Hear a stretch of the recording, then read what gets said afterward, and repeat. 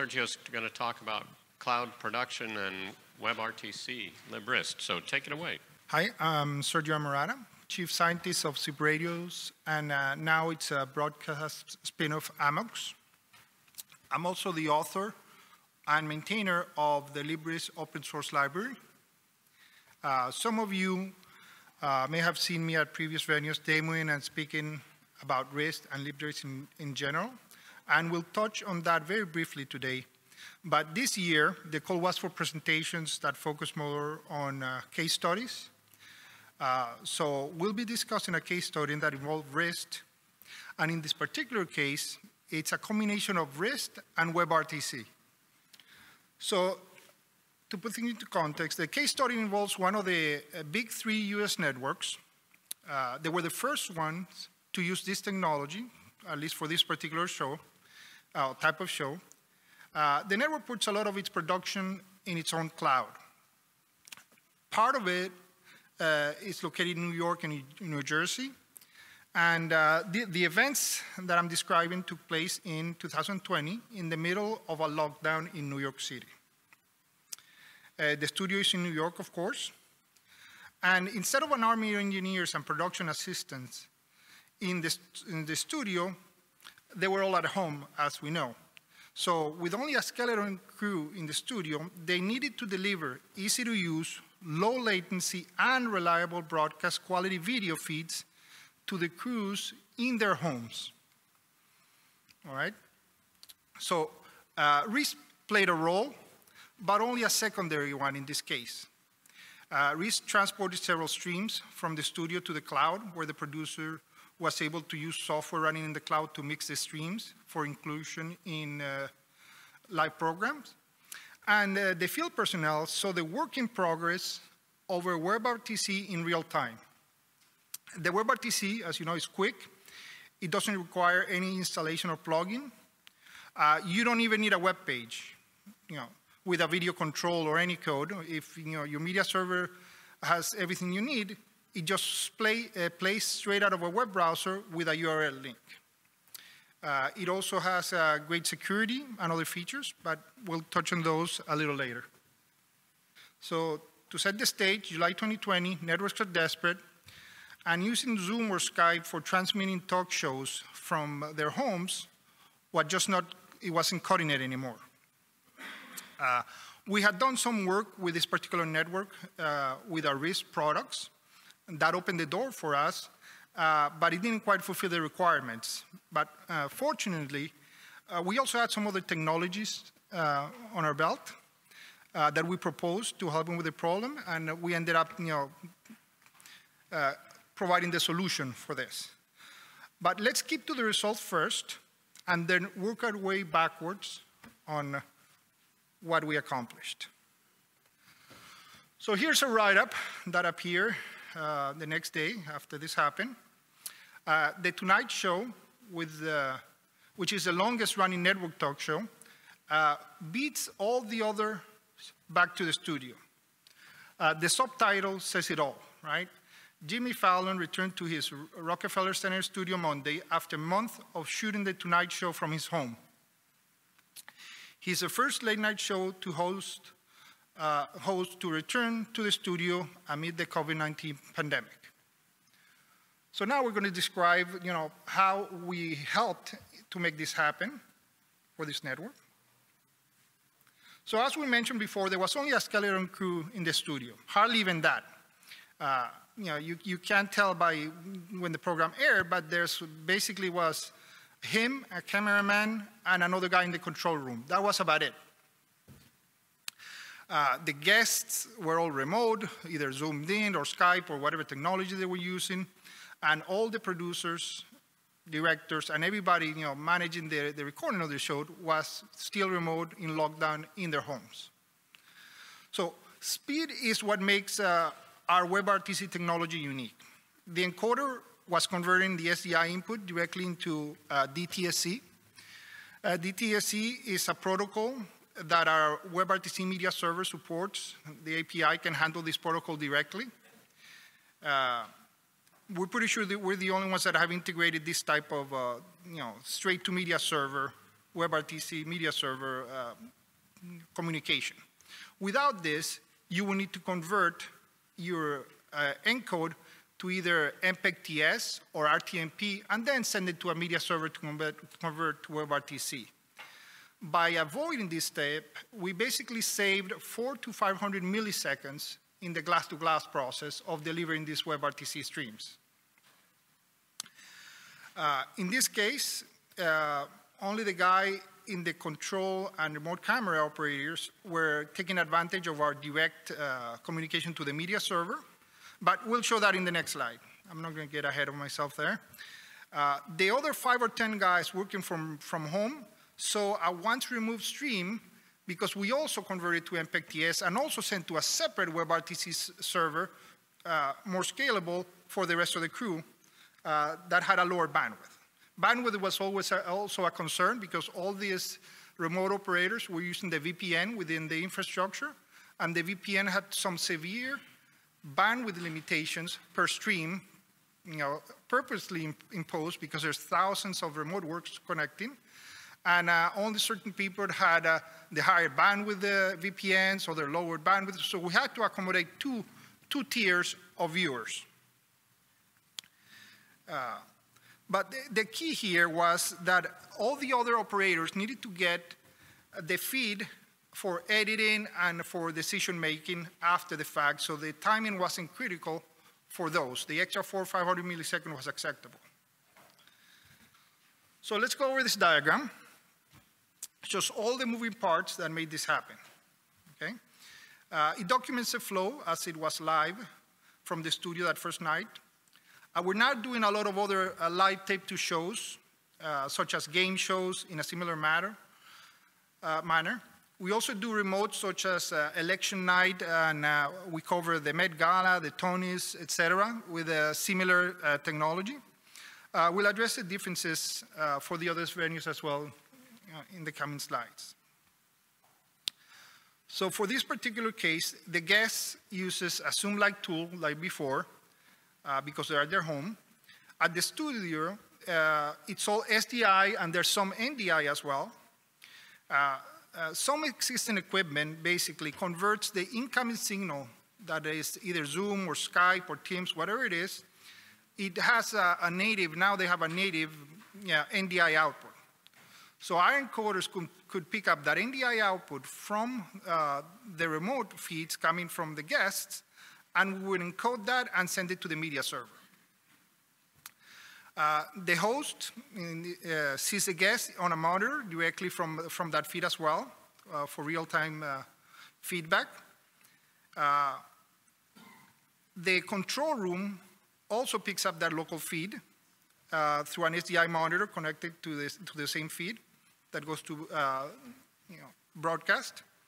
But when we come in, we pick up that NDI feed, we pick up the SDI of all the cameras, we pick up all of those, run it through our encoders, which have been optimized and fine-tuned for WebRTC compatibility and low latency delivery of these streams.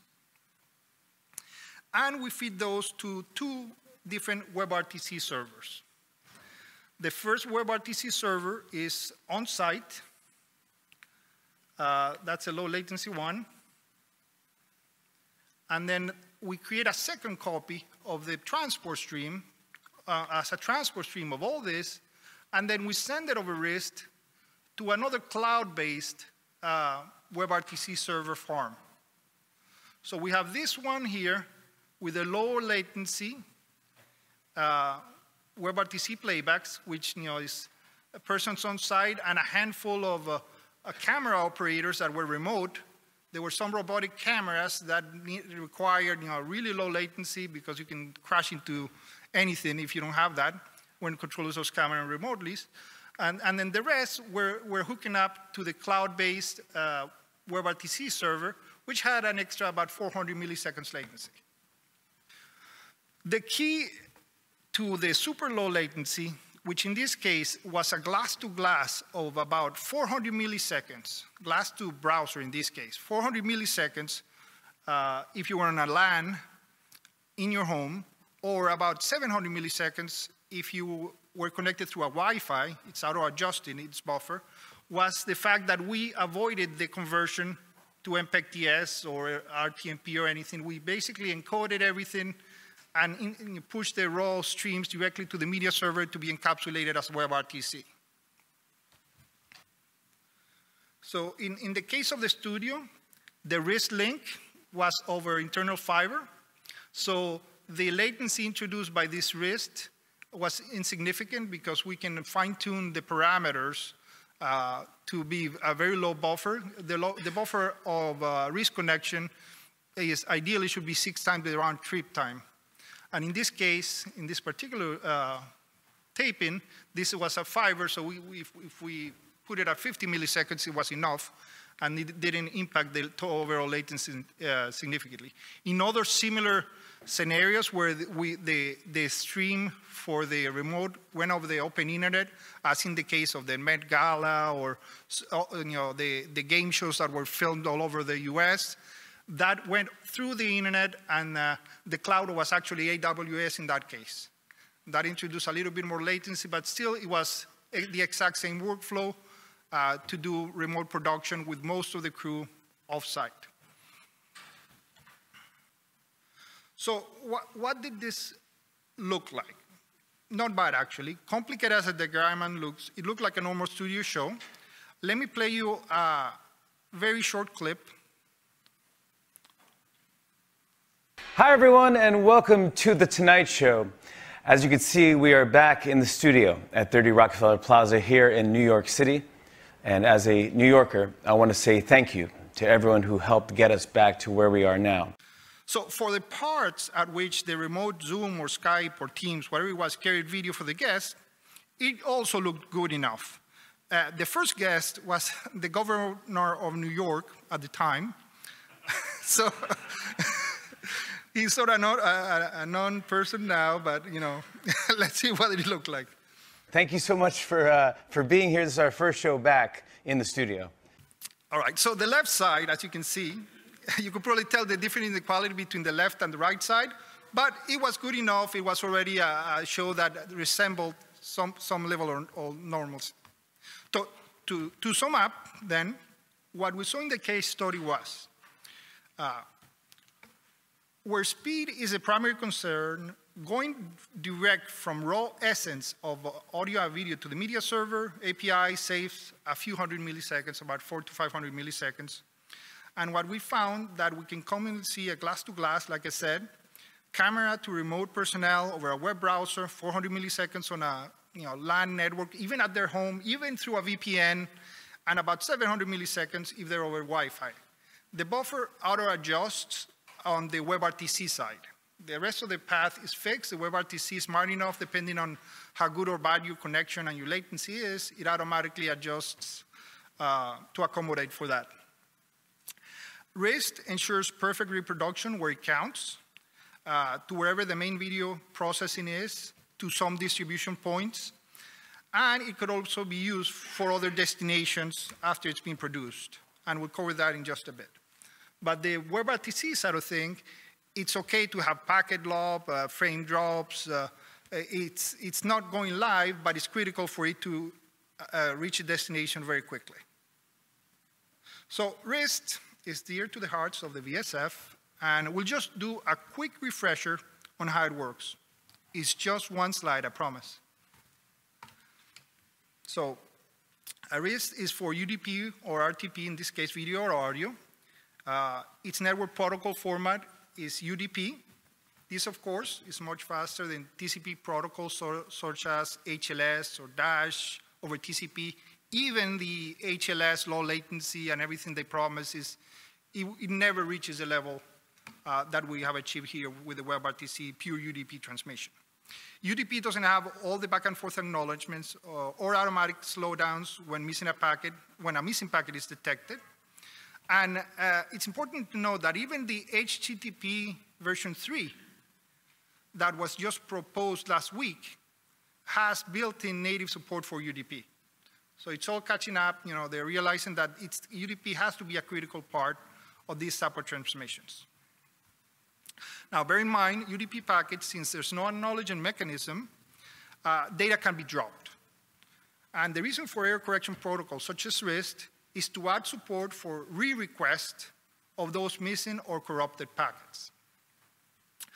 As a backwards error correction protocol, RIST works through a delay buffer. And libRIST in particular uses by default a dynamic buffer. So when the network conditions are good, it can keep that buffer and the delay very small. But if the network conditions deteriorate, it can increase the buffer in the background so that the viewer doesn't even notice a problem in most cases. Obviously, this dynamic buffer doesn't work well in a production workflow where the receiver is relying on constant latency. But in the cases where this RIST protocol is used purely to feed endpoints that have WebRTC, a dynamic buffer is perfectly acceptable, and the browser accommodates it without any problems. We do want to give you a look at our web user interface for libRIST, since that was also a factor in the customer's choice, the ease of use, configuration, et cetera, of the entire solution.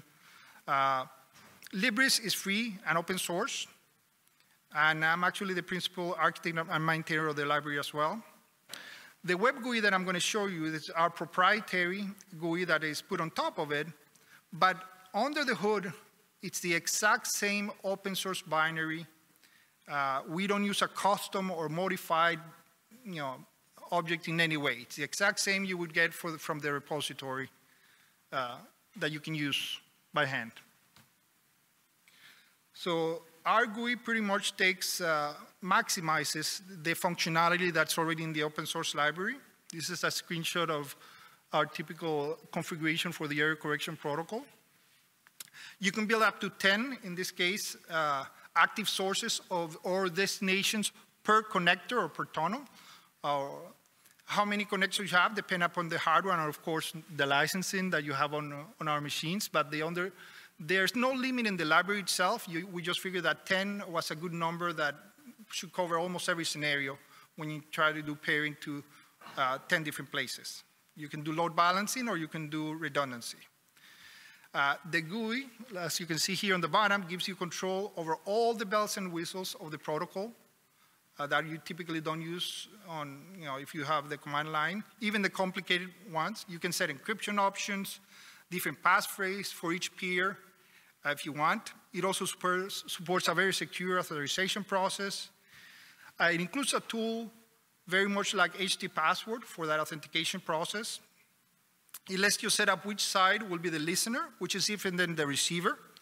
The listener just listens to the other side to initiate the connection, and then whichever side is the sender just starts sending the data. This makes connections where one side is knotted much easier.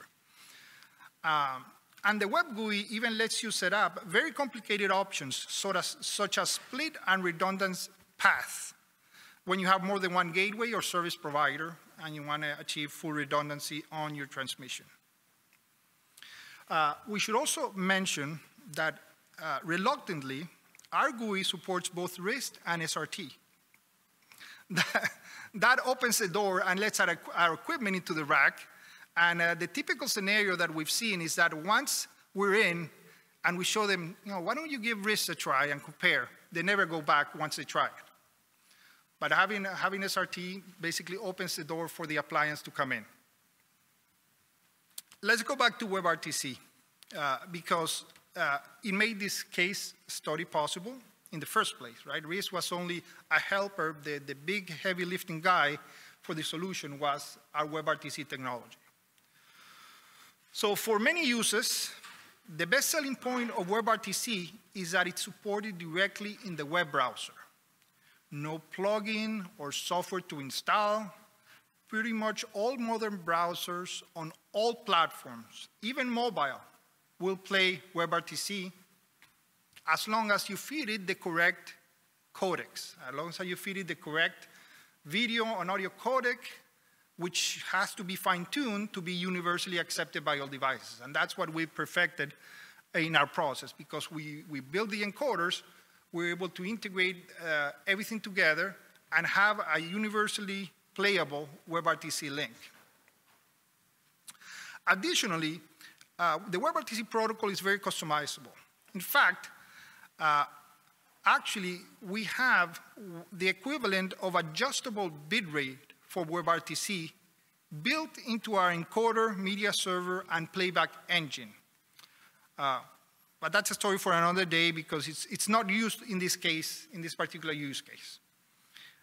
Unlike other WebRTC servers out there, we can support thousands of simultaneous connections, even on a small machine. One of the biggest issues that early adopters of WebRTC have encountered is that the other solutions out there are not scalable. Because unlike something like HTTP protocol, which is stateless, that you can handle thousands of requests on a machine, WebRTC is a stateful protocol. It keeps a UDP connection open with a video transmission to every customer. And we've managed to make that very, very scalable. The speed in our encoder media server combination makes it ideal for remote support personnel. By speed, I mean the low latency in which we deliver the streams. And as an extra, we think we're the only WebRTC media server that supports ad insertion, multi-bit rate, and even Chromecast. When you're playing from our WebRTC player, you can Chromecast to a TV on your own network. It's all about speed, and we have some unique tricks that can cut hundreds of milliseconds from the media pass when the media server is used with our encoder. So a couple of final notes. We just finished installing a few hundred of our own set-top boxes at this customer's New York headquarters as well. Our set-top box is actually a Raspberry Pi in a very cute metal case that attaches to the back of any HDMI monitor. It has a fancy Bluetooth remote, which works just like a TV remote control. We use Linux instead of a standard Android build to make the solution more customizable. And the good thing about these internal feeds that go into the set-top box is that now we can use RIST and a VLC client under the hood to play and synchronize viewing using the set-top boxes. When you have several people in the same room or adjacent room viewing the same program, it gets very annoying if the audio goes out of sync with one place, at an offset with somebody on the same channel. So the room gets full of echoes, etc. So we use the time coding built into RIST, the time coding capabilities built into RIST to synchronize playback so that they're all within one frame of each other, no matter what. There's also various levels of authorization and security so that some groups are allowed access to some programs, others to other programs, and so forth. The hierarchical nature of the menus in the set-top box matches the HTML that we put on our front end so that all the remote personnel, whether they're in the set-top boxes or in the web browser, which is a bulk of the users, have a similar experience.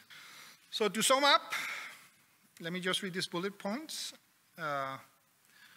Speed of WebRTC supports the immediacy that the remote engineers and producers needed. WebRTC is so ridiculously easy for all users that anyone can use it. You just click. You saw it downstairs on the demo as well of the VSF forum booth, that with a simple QR code you can open a stream. And during Ciro's presentation yesterday, that's exactly the technology we're using here. You don't even need to type the URL. You can put a QR code and it opens up.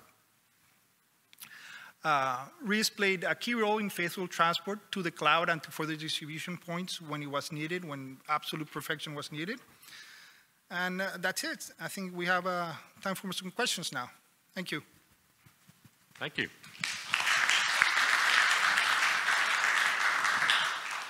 All right, do we have any questions? So one of your slides, you had a variable latency RIST. Is that right? But on one of the slides? Correct. Is that something you've made up? Because that's not in normal RIST, right? It is. It's the defaults that we recommend are not for that type of ultra-low latency transmission. But you can set up everything on the RIST protocol to be as low latency as you want. But it's all a matter, typically any implementation is going to have loops with that go every few milliseconds, however it is, and unless those loops are smaller than your latency, you cannot achieve those small buffers. In the case of the libRIST library, we can achieve, we can have a buffer of 50 milliseconds and still recover 5 times, no problem. No, I think you didn't quite get. So you had a slide where you say you do dynamic latency in RIST. Is correct? But that's not in the. That's not a thing. That's the thing you've come up in your own implementation, right? Correct. But our implementation does not violate the spec. The spec left the door open. Yeah. Because it doesn't require that your buffer stay static. So that is our own implementation. It is inside libRIST, and it's controlled by, you set up a minimum and a maximum buffer size as the parameters of the libRIST library. And it will go ahead and measure in real time, 10 times per second, the RTT, and will keep that buffer about six times that size, no matter what. On the typical connections that we do for broadcast. So if it's, sorry to interrupt, so if it's RIST with TS, how do you maintain your TS starts going like this, right? That's why it's only applicable for when the player can support variable buffers like WebRTC. Sorry, I'm confused. We can discuss this after. I'm a bit confused what WebRTC has to do with RIST now. For regular MPEG TS receivers, you're right. And we configure the MPEG TS receivers to have a fixed, same min and max buffer. It's a fixed size buffer no matter what. But for other types of receivers, or for other types of playback mechanisms that can adjust to variable buffers, it works. Okay. Okay, great. All right, Sergio, thank you very much. Appreciate it.